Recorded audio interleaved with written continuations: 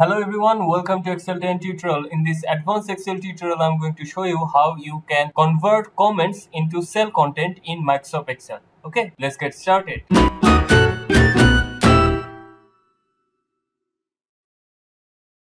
Take a look at this workbook. I have comment in all these cells and I want to convert them into cell contents. Okay, how I can do that? I will have to click on Developer tab, click on Visual Basic, click Insert and click Mojo.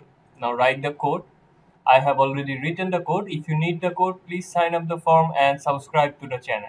Now, if I run the code, it is asking for the data range. So let me select the data range, and when I click OK, you can see, let's close this, and you can see the comment has been converted as cell content. Okay, so this is how you can convert comments to cell content in Microsoft Excel. This is what I wanted to show you. Thank you. Thanks for watching. See you in the next tutorial. And in the next tutorial, I'm going to show you how you can do the same thing but using functions. Okay, thanks for watching.